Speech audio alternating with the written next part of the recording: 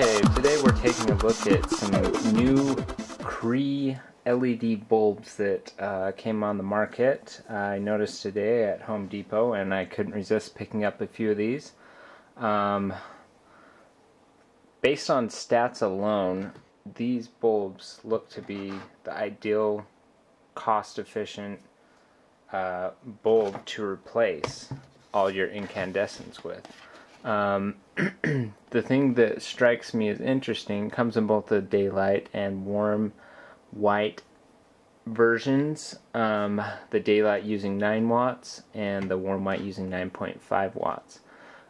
Most LEDs over the years as they come out have been kind of low in terms of the brightness, the lumens. That really changed when these Philips bulbs came on the market. There's that standard Philips bulb, but these run closer to $25 when you get these, and we'll discuss more about the competitors to this bulb. But this Cree has 800 lumens. It's dimmable. It's shaped like a normal light bulb, and reading on the back, instant full brightness, says it's dimmable with standard dimmers, non-toxic, safety coated glass. So this basically has all the features that you would want, all the features that match even the Philips L prize bulb, other than maybe a little bit of difference in brightness and power consumption. But these were available at Home Depot for only I believe $12 for the warm white and $13 for the daylight LED. So let's open these up and take a look at their light characteristics and see how they stack up against several different competitors, both incandescents, compact fluorescent, and a few different LED light bulbs. Okay, I've just opened up the warm white Cree bulb, 800 lumens. That runs about $13 at Home Depot. Now, I'm actually pretty impressed with it so far, and I'll tell you why. You wouldn't notice this if you weren't holding it. It has a really soft touch glass. It's like it's glass, but it's been coated with some sort of substance that's very sticky. In fact, your finger can't even slide on that. And it's really interesting feel. It's almost tacky. And the other thing that strikes me about this bulb is it looks pretty much like a conventional bulb. If I pull out your standard 60 watt General Electric bulb, you can see that they're really close in size and shape. Whereas if you compare it to something like the Philips L prize bulb or a standard Philips LED bulb that look a little bit funky at times. You might have someone come to your house and say, "What the heck is that?" So we'll compare it also in form against a CFL. This is a 9 watt Envision compact fluorescent, very highly acclaimed in terms of light quality. Runs on 9 watts and also about 800 lumens on this 9 watt bulb. So let's do a quick comparison. How does the Cree stack up in terms of data specifications against some of these other Philips bulbs? This is a new Philips bulb that I've come to like. This particular one is the 830 lumen 11 watt bulb. That is, I like them because they don't look quite as strange as the other bulbs, especially this really bright yellow neon white, while still putting out a real decent amount of light, 830 lumens. So 830 lumens, 11 watts. This is a 9.5 watt with 800 lumens. So the Cree actually beats out the Philips in terms of lumens per energy used. However, if you compare it against the Philips L prize bulb, the L prize bulb uses about 10 watts but it also puts out 940 lumens. So it's basically the same power consumption as the Cree, but puts out quite a bit more light. And then the earlier generation Philips bulb is about 800 lumens using 12.5 watts, which is getting bested handily by the Cree. So that said, let's take a look at the way that these bulbs actually look when lit and compare them to our main review, which is the Cree here. So I'll turn that on. Okay, so let's power up this Cree bulb and check the see if it's really instantaneous like the package says. Yep, that's pretty decent. Let's compare to a standard 60-watt bulb. I don't know how well this is going to show up on camera. It's actually, in terms of brightness, living up to the claims. It's just as bright as that 60-watt bulb. However, the light source seems to be centered right in the middle, where this seems to glow a little bit vertically, a little bit brighter, this conventional GE filament incandescent bulb. But I will say that the light quality from these two bulbs is very similar. I'm actually very impressed with the light output quality on this bulb from Cree. It's my first time looking at it, and that's quite decent. So let's turn off that incandescent, and ooh, that's hot. I actually had a different incandescent plugged in and it blew out on me seconds after turning on, which is typical for an incandescent. Let's look at the Navision CFL. This also has very good light output, this particular CFL. In terms of color, temperature, and quality of light. And if you look at the amount of light coming off of it, the Cree actually is putting out quite a bit more light than this incandescent, just slightly. So there's a light comparison between those two. Let's take a look at some of our Philips bulbs. We'll start with the baseline. If you're into LED bulbs, this has been the bulb of choice for a while, but it's just recently been outdone by recent bulbs. Okay, the Philips bulb here, also rated at 800 lumens, feels a little bit more intense. However, it is blocked by these areas, so it has to kind of make up for not being an entire spherical shape like this Cree is.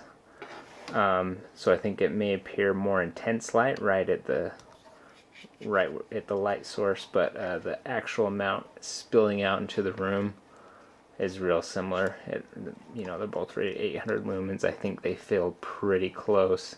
And all the bulbs that I have here so far, actually, all of them have really good color, temperature, and output. And that's just due to the fact that I kind of choose my bulbs to have good color characteristics. So we're not seeing anything terrible here, but just as a comparison, you can see the difference there.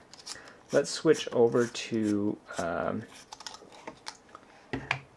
the L-Prize bulb by Philips, which is really the bulb to beat in terms of light output. I'm expecting it to be quite a bit brighter than this Cree, but then again, it does have the funky shape, and it has some other drawbacks in terms of the ability to dim.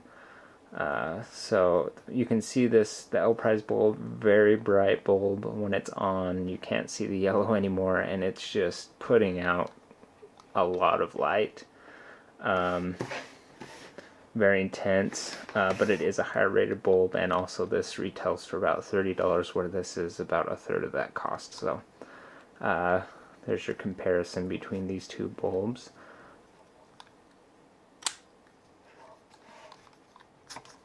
just going to take a look at one more bulb, the Philips 830 lumen bulb.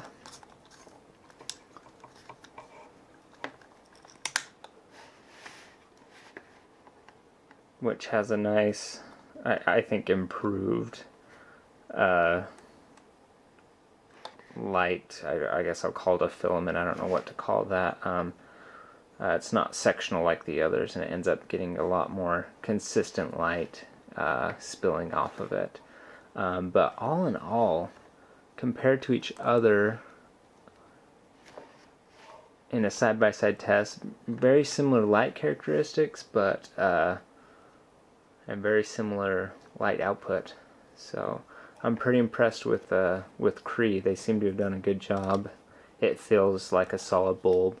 I can actually feel this heat sink heating up on the edges, which has some fins there that should help to disperse some of that heat. So looking good so far. The next thing I want to do is test the ability to dim, because that has been a big problem for me in terms of being able to dim my light devices. So we're going to take a look at that in a second. Okay, so we're going to start this dimmer test with just a standard incandescent bulb. I'm going to show you going through dimming. That's all the way off. You notice it's not flickering in this state. Turn it back on. It lights up. Let's do a slow dim. As you can see, incandescent bulbs, you can see that barely lit up. Incandescents are very good for dimming applications. They have a wide range of light output that is very nice in dimming situations. So there's the incandescent. I'm going to switch to the Cree to kind of compare.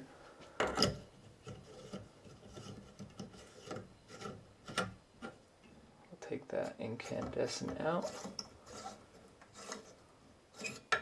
Okay, already we have a problem. So the power is supposedly out on this particular bulb, and what we're finding is it is lit up even when off, which is not desirable. This is only one bulb in a socket, and that's where I generally have the most trouble with. If we do a comparison to the Philips bulb, single bulb in a dimming situation, you'll notice that this Philips is off, just when it's supposed to be. Which is a good thing. So let's go ahead and turn it on. As you can see, this particular bulb is really good at being off and being on when it needs to on a standard dimmer. So Cree loses some marks for that one. I'm kind of disappointed that it wasn't able to dim completely on a one single bulb test, because that is something that it specifically says it is able to do, which Philips actually doesn't say that they'll work on conventional dimmers. They say they'll work on certain types of dimmers. If we throw in the old style Philips bulb and pull out one of the new style Philips bulbs, you'll see it has the same problem. The switch is turned completely off, but you can see Houston, we have a problem, which I gotta give marks to Cree that they're at least not blinking and flashing like the Philips tend to do. Let's take a look at the L Prize bulb, just for fun, just because we have a minute here. So you can see, even with two bulbs, they're still on, despite the switch being turned off. Is on despite the switch being turned off as well. So the only bulb that is able to stay off on a single bulb are these particular Philips 830 lumen bulbs, which is my preference at this point. But let's do some more tests with the Cree. So just to be thorough, I've placed 2 Cree bulbs into the bathroom here to see if they handle the dimmer okay. And taking a look at it, if you're using at least 2 Cree bulbs, it's able to shut off and stay off. So that's actually really nice. There is also a very nice range of brightness available with these bulbs. Not quite as good as incandescent, and still with one bulb in place the circuit doesn't turn off completely. So with one bulb it's a no-go. If you're using 2 bulbs, it's working just fine on these standard style dimmers. Okay, so now we're going to check the power consumption figures of these Cree bulbs. The soft white is supposedly rated at 9.5 watts. Let's take a look. Interesting. That's pulling 8 watts. So even lower power consumption than advertised. Let's look at that was the soft white version. Let's look at the cool white version. 9 watts. That is an interesting discovery, considering this daylight bulb is rated at 9 watts and the soft white bulb is rated at 9.5 watts. I'm actually showing the soft white at 8 watts and the cool bulb at 9 watts. So reversal of power roles there. Very interesting. Even so, 8 watts for what, as far as I can discern, 800 lumens. So that's actually very good. Let's compare that to the L Prize bulb, which is also a soft white style bulb.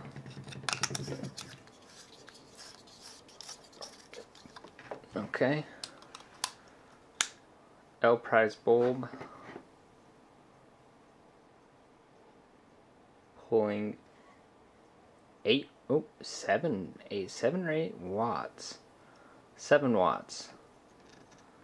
8 watts. So we're looking at 7.5-ish watts for the L Prize bulb, which is quite good considering it has by far the most light output of any of these bulbs, which is to be expected of this L Prize bulb. Especially considering it cost $30. Let's look at the Philips favorite 830 watt bulb. 10 watts. It's exactly, well, it's rated for 11 watts. We're seeing about a 1 watt lower around the board on these, so maybe having to do with the kilowatt meter, maybe just a little bit off, but good comparison nonetheless of these bulbs that we're testing. And last, let's take a look at the standard incandescent bulb for fun. 60 watt bulb should pull 60 watts.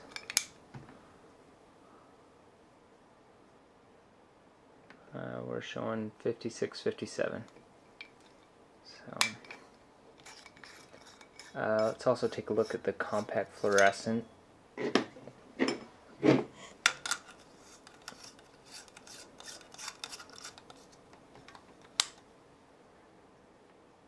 Compact fluorescent pulling 8 watts as well.